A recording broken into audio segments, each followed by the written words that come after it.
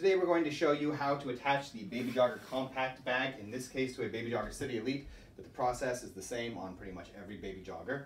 So what you want to do is, of course, remove the textiles, which we're not going to do in this video, but we have other videos that show you how to do that. We're going to do it with them on. You would remove them. First thing you need to do is look here right below the canopy. There should be a little hole. But if there is not, it means that there's a plug in there. You just want to press in this gray button and pull out these little plastic plugs if you have them on your stroller. At that point, you're going to need a pair of adapters that look like this. And you're just going to want to slot them into the same place that those plugs were.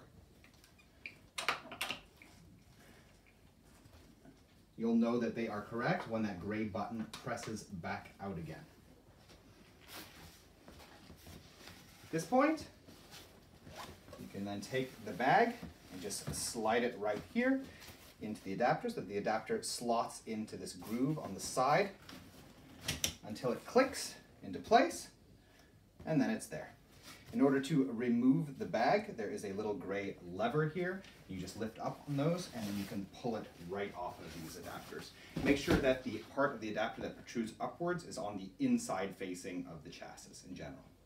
So in any case, that was just a short video. We wanted to show you how to attach the Babyjogger Compact bag to a Babyjogger Stroller, in this case a Babyjogger City Elite. We hope this video was useful to you, and if it was, we ask that you subscribe, as it helps us continue making videos in the future. Thank you.